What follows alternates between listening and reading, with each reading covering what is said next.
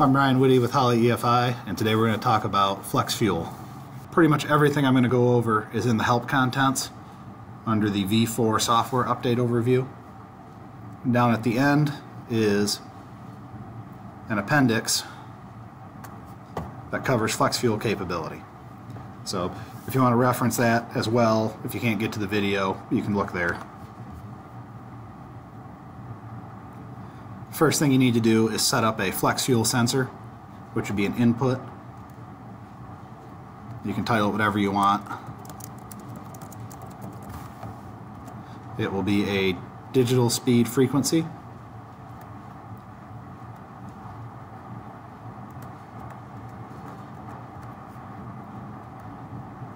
And it will be GM flex fuel in the drop-down.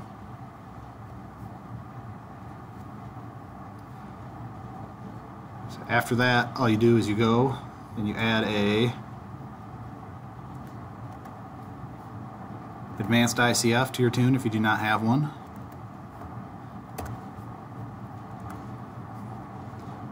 And the first thing you do is you set up a fuel modifier.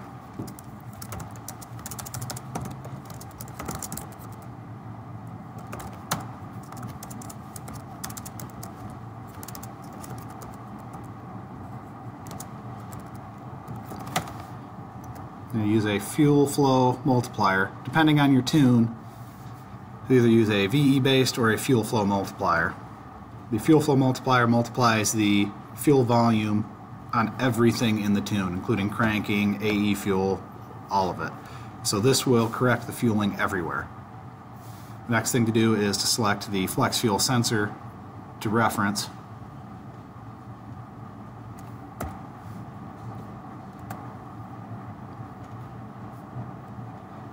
And there you have at the bottom your flex fuel, your ethanol percent from 0 to 100. Now the baseline in the help file goes from 0 to 34%. And that assumes that you've built your base tune off of 100% gasoline. A lot of times that doesn't actually happen, so you'll end up taking this curve and offsetting it for whatever your base fuel ethanol level was. Most of the time you'll have somewhere between 10 and 15% ethanol, and you just use the sensor during your tuning to read that, and then whatever that point is, let's say you have 20% ethanol is where you're at for all of your base tune. What you do is offset this entire curve by 6.8 because of that, since that's actually your real baseline, your 0 point. So you highlight the whole thing, offset minus 6.8. And now your entire curve is accurate based on a base tune of E20 fuel.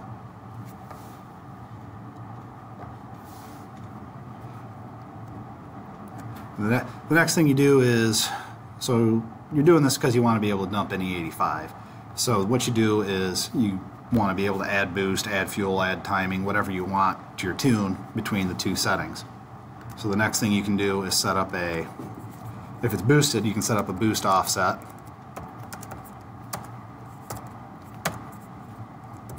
Based on the same things. Your table type will be a boost offset, your x-axis will be a flex fuel sensor, or whatever you've titled it.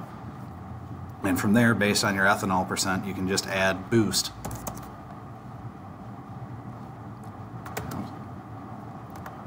Say you want to add 5 pounds of dome at 60% ethanol. It's really that easy. I mean, you just pick these tables for however you want. You can do whatever you want based on the ethanol percent. The other thing you may want to do is an AFR offset.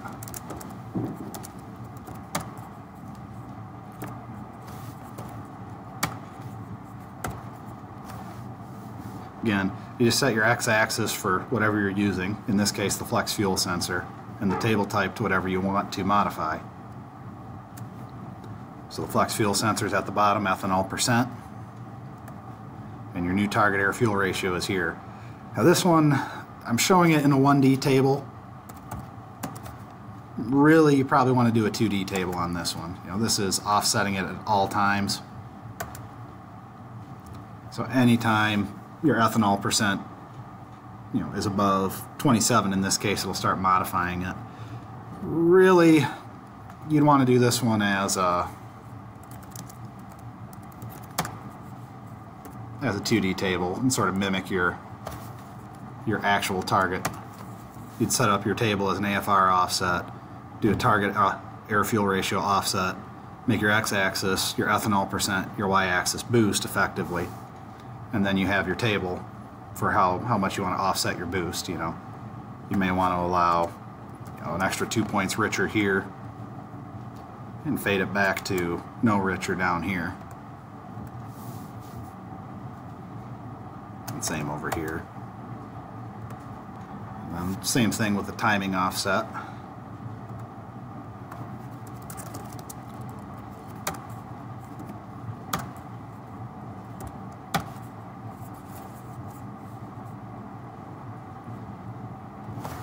So you set up a table type as timing offset, x-axis as your ethanol percent, your y-axis is boost, and you do the same thing. You can offset your timing based on ethanol percent and boost. You can also use other things. You could use RPM and flex fuel percent. It's really up to you how you want to utilize the advanced tables for anything. In this case, flex fuel. I mean, we don't lock you in to any specific way to do this. So really, that's all there is to flex fuel and an EFI with us. It's that simple. Thanks for tuning in to Holley Tech Tips. Be sure to let us know if you have any ideas for future videos. I'm Ryan Whitty. Have a great day.